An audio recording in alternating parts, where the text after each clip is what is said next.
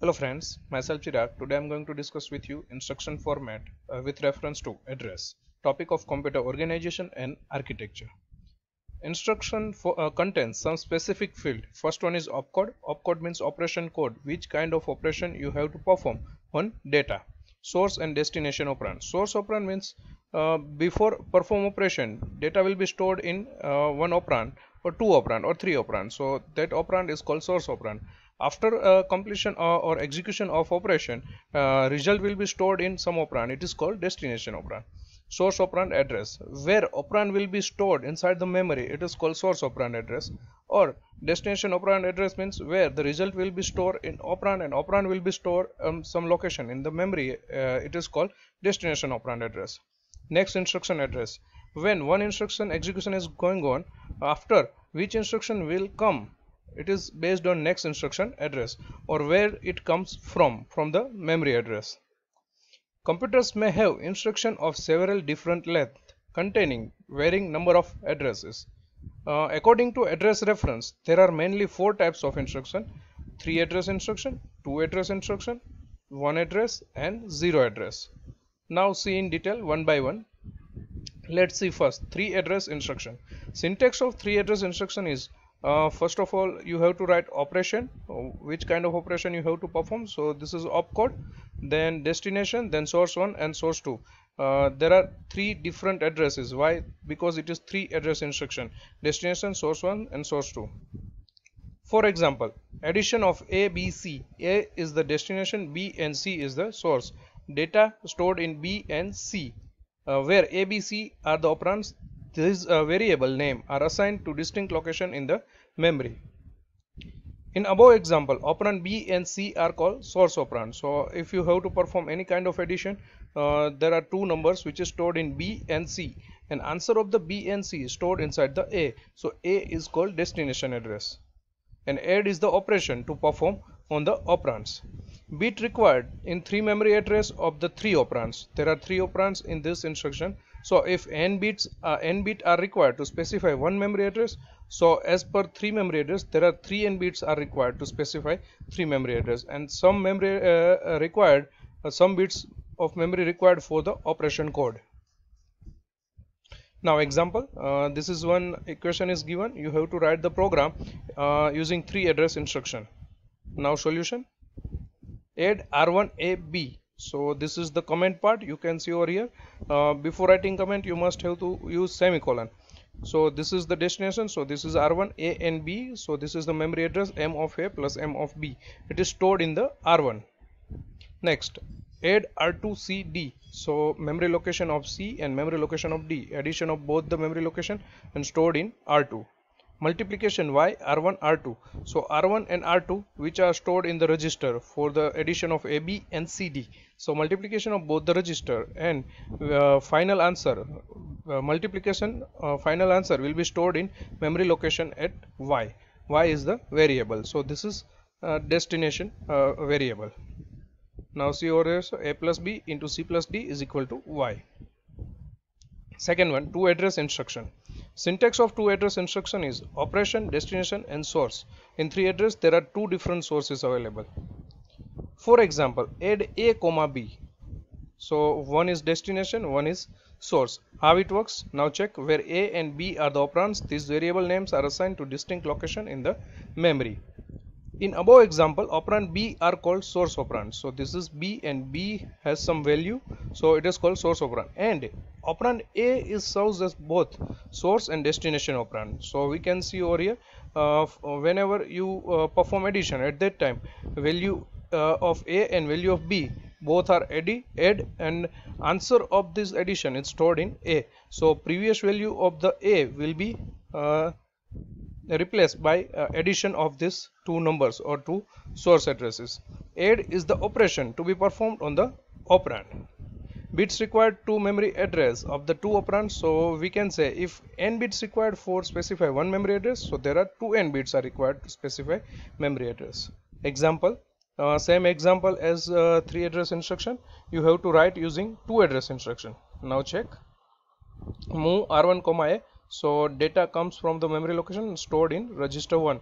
Add R1 comma B. So R1 have already data and M of B is stored inside the R1.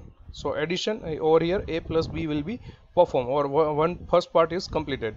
Next, move R2 comma C. So memory location C operand will be stored into R2. Move into R2. So add R2 comma D. So R2 have already value of C. So R2 plus M of D. So it's perform C plus D, and the answer will be stored in R2. Now multiplication. A plus B value stored in R1 and C plus D value stored in R2. So R1 into R2 and stored in R1. Here in each instruction have only two address. Now see 1 2 1 2 1 2. It is means one is destination, one is source, and final answer is stored into the Y. So move Y comma R1. R1 is the source and destination is Y. One address instruction. Syntax of this is one address, not a two address instruction. One address instruction is operand source 1.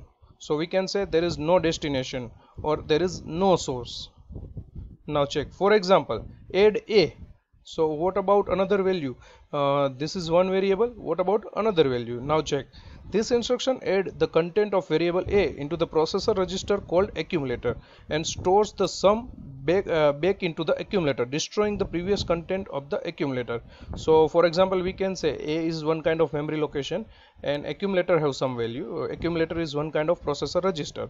So value of variable A and accumulator will be sum will be add, and sum will be stored in the accumulator and destroying the previous content of the accumulator and replaced by addition, or we can say replaced by sum. In this instruction, the second operand is assumed implicitly in a unique location accumulator. Example of one address instruction is like load A, copy the content of memory location A into accumulator, or store B, copies the content of accumulator into memory location B. Example of one address instruction, same example, A plus B into C plus D using one address instruction. You must have to use only one instruction with this. So load A, so data of the A load into accumulator. Add B, so it is perform A plus B, accumulator plus memory location of B, so it perform A plus B. Now store T, so final answer will be stored inside the T because we have to accumulator further.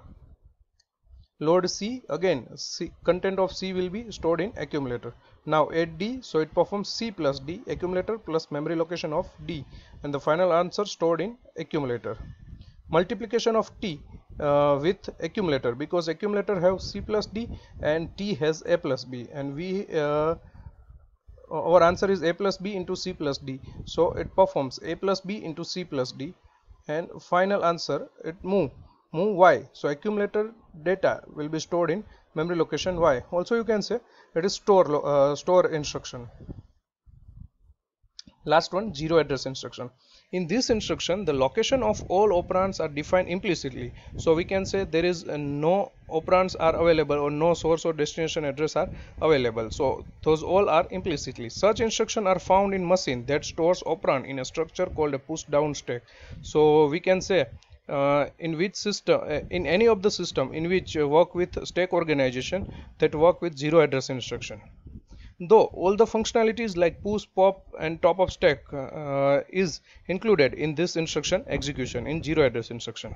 Now comparisons, some of the comparison here. The instruction with only one address will require less number of bits to represent it, and instruction with three address will require more number of bits to represent it. Another comparison, 3 address instruction requires more memory access, more time required to execute, and 1 address require less memory access and it required less time to execute. Now example of zero address instruction. So same example like 1, 2 and 3 address instruction. How it's solved? First of all, push A. So value of A will be insert into the stack. So top of the stack is equal to M of A. Now push B, same as M of B is the top of stack. Now addition, perform addition, because we have to perform A plus B, so operation will become over here. It means A plus B addition, or we can say final answer will be top of the stack. Again push C, push D, and then again addition, so top of the stack is equal to C plus D. Now multiplication, so C plus D into A plus B. and final pop y.